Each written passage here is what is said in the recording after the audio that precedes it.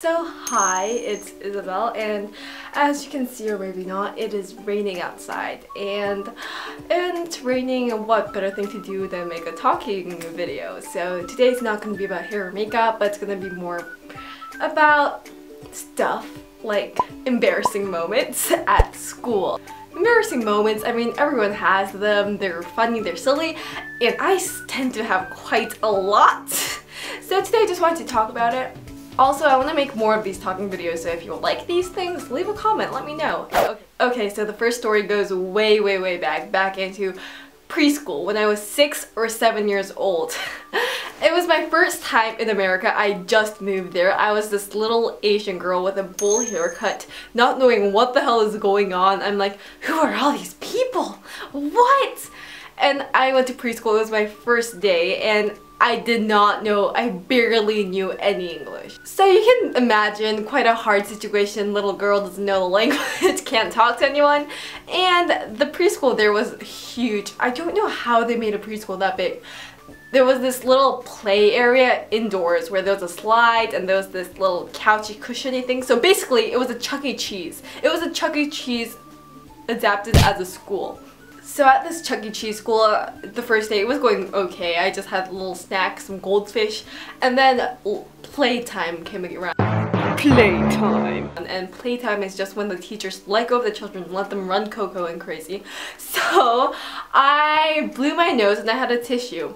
And this tissue, I didn't know where to throw away. I knew that I needed a trash can, and I told you I didn't know any English. So in Korean, trash can is 쓰레기통. 쓰레기통, and in English a trash can is called a trash can. I did not know that, and holding this piece of tissue in my hand, I was terrified, and I was like, oh my god, if I don't throw this away, I'm gonna be the dirty girl, everyone's gonna hate me, what the hell's gonna, whoa, no.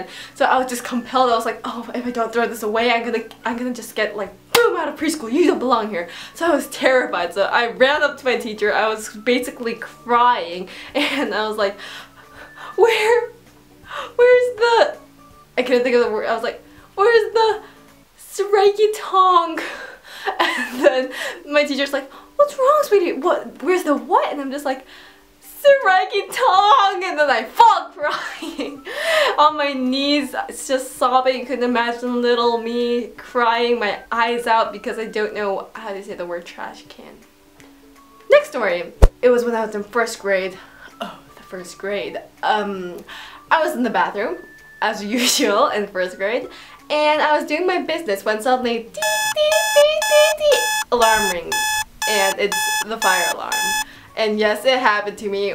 There's always that one kid that asks, what happens if the fire alarm rings and you're in the bathroom? Well, I was in the bathroom, and I panicked again, like any little kid would do. Immediately, like, boom, outside in the room, there's a huge fire, everyone's burning right now. I can't open the door because I'm gonna die because all the flames are gonna fly into my eyes. Of course I couldn't get out of the bathroom. So what better thing to do to escape than finding an opening? And at this point, I have to tell you, I just saw Finding Nemo.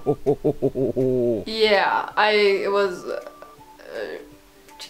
in the toilet. I needed to get out, of course. I don't want to burn to death, so I become Nemo and I squished myself into the hole inside the bathroom, which I didn't use yet, so calm down, don't worry. It's not that bad. Of course, but my pants were down my ankles and I was just squishing myself inside the toilet being like, I want to live! And about 15 minutes later, they opened the door, they found me like, ah! And that was my first grade story. So, okay, last story. The last story is very recent. It's in my 8th grade year, yay! And it was PE time, and now that's where the story goes wrong. It's PE time. What could go right in PE time? And we're doing martial arts. I don't know why. I still don't know why. I mean, of course, it's gonna be beneficial for me one day, but why are we doing martial arts? So, in martial arts, of course, you fall a lot, So, we had these giant silver mats. Giant, squishy, bouncy silver mats lying around in the giant gym, just plump, plump, plump. And they were calling for me. And when you see a giant silver mat, that's basically like this high, double this, triple this. It's a giant trampoline. And when you see a giant trampoline, you just don't look at it. You don't just stare at it. You go, you run, and you jump on it. And that's what I was compelled to do. Okay, newsflash, 5 minutes earlier, teacher, don't jump on the mattresses. 5 minutes later, pachoo! Let's jump on the mattresses. Great idea, eh? I sprint so fast. I run, and I take the leap. And when I land on one gracious foot, I land on the edge of the mattress and of course, yeah, I slipped on the corner of the mattress, making me do an actual 180 and fall on my head like this. Upside down. So if someone filmed me there, I could actually go to the funny fails. I would, what the hell, the funny fails or like this Vine? I could go there. I could be a best Vine if someone filmed that. But unfortunately no one did, and it was my personal embarrassing moment. And okay, good news is that I didn't get hurt. I didn't die. Wow, impressive. Bad news, the sound of a girl screaming and bumping her head on the ground sort of attracts people's attention, you know, just a little bit. So everyone was staring, including the teacher, who slowly walks by and comes and says, "That's a bad example." So yeah, that was my embarrassing stories throughout school. I'm sure there's gonna be a lot more left, and I'll have a lot more to say later. I want to know any of your embarrassing stories down below in the comment section. And also I want to know if you like these talking videos, because I actually enjoy making this. It's sort of fun. So if you guys enjoy it, of course, I'm thrilled to do it. So yeah, let me know. Thank you for watching. I hope the weather gets better. Whenever it's raining, I'll film one of these. That's a good deal, isn't it? Okay, so thank you for watching, and I'll see you in my next video. Bye!